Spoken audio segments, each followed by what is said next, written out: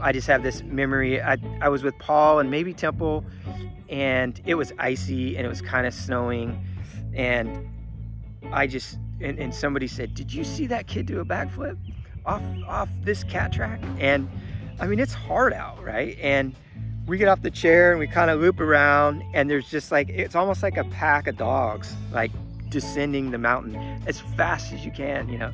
And we circle around. It's just icy, right? We circle around and we see him at the chair, you know, and it's Jamie and Poss and Dylan and Demetrius and all these dudes. And I don't know if Paul was with them or not, but it didn't matter if it was hard or not. The guys just absolutely attacked it, and it was fun to go snowboard at night, and those guys, they just charged.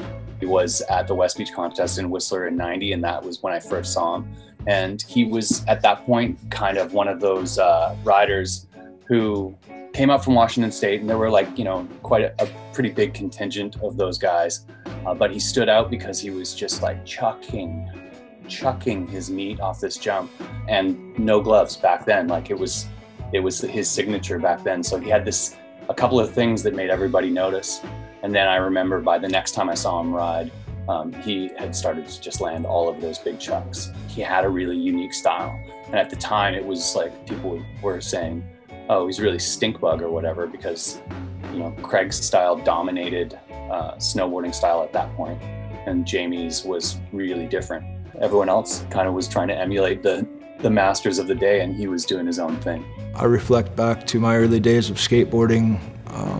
The skateboarders that I looked up to were characters like Mark Gonzalez and Neil Blender, and those guys always had a creative sense to them above and beyond just their ability to apply that to skateboarding. I always felt like if I had an opportunity in a professional career with snowboarding,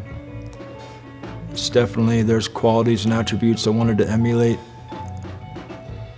just out of the inspiration that I got from the guys that I looked up to as a youth.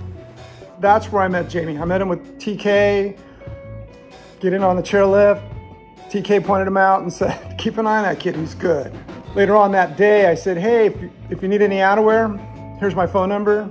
You know, give me a call." You know, I introduced myself and all that, and I got a call from him one day, and he goes, "Hey, if that offer's still good, you know, would love to get some of your swag." First time I met Jamie was probably '94, shortly after Roadkill. You know, somebody like Jamie comes in that's already at that stage was a legend.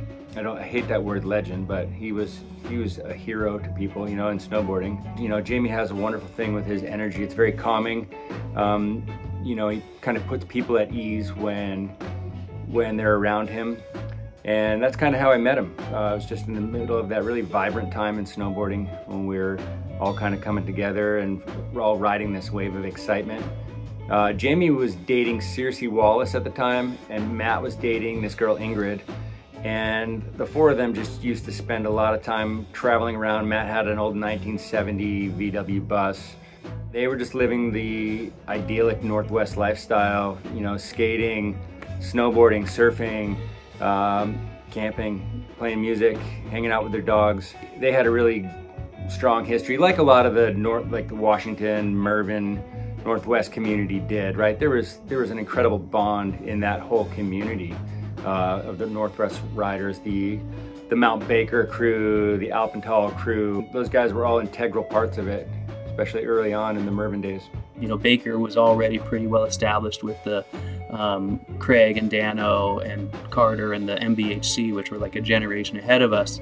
Baker was the only place you could ride in those days, and then as our generation started to come on, Hyack was opening up, Snoqualmie was just about to open, and that Hyack scene with Renquit kind of being, you know, a real snowboarder there, and then the Northwest Snowboards guys, Matt and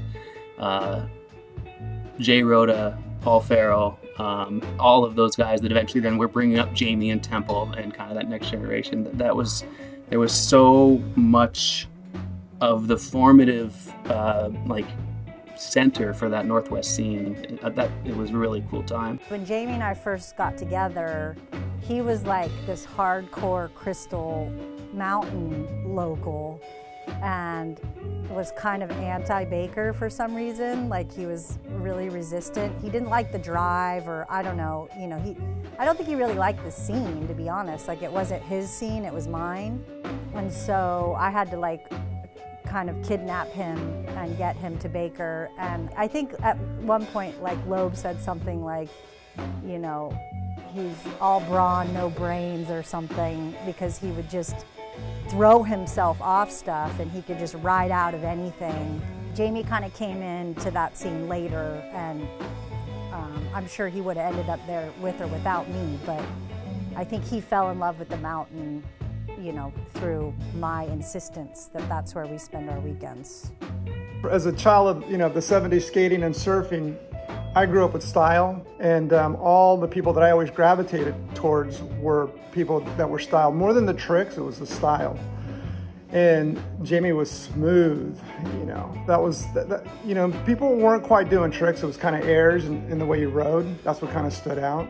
So that's my first impression of Jamie Lynn, was how fluid he looked, how smooth as butter, you know. Going way back to when Canoe kind of got shut down and LibTech started. Early on, I had a board with LibTech, and he wrote it, and he really put,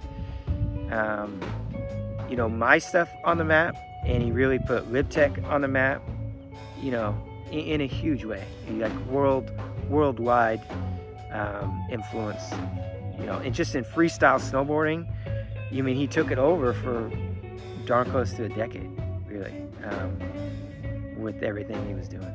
It's been a great ride to just watch it all go down, and everybody's riding powder now.